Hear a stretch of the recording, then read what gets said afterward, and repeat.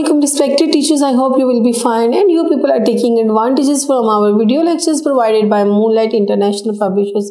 My dear fellows and friends, today our topic is alphabet. Yes, today we are going to teach the small and capital letter together, and after that we have to tell the students their sounds, their phonic sounds. In this video we are going to tell the students about the faces of alphabet which are similar to each other, but capital letters are in upper 3 lines and the small letters can be written in center 2 lines and lower 3 lines. In this video we are going to teach the students about the alphabet sound, about the alphabet shape, about the alphabet face. In this video we also have to tell the students about the sequence of the letters. For the sequence of the alphabet, what you have to do, you have to sing the rhyme of alphabet along with your students in your classroom. For this you can write all the alphabet on board one by one and write first letter like capital A, and you can ask the students which letter is this. After that you can write the small letter A and ask the students that which letter is this.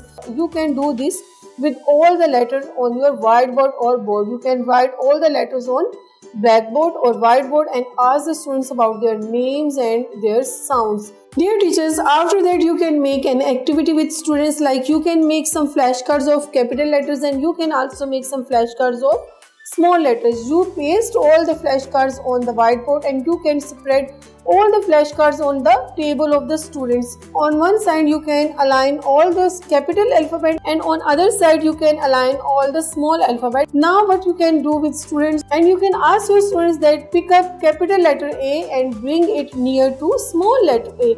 You can do this activity with all students, and if you are not having flashcard at that time in your class, you can write capital alphabet in this side and the small on the other hand. You can ask the students to match these letters with chalk or with color marker. You can ask the students to match these letters on the whiteboard or blackboard.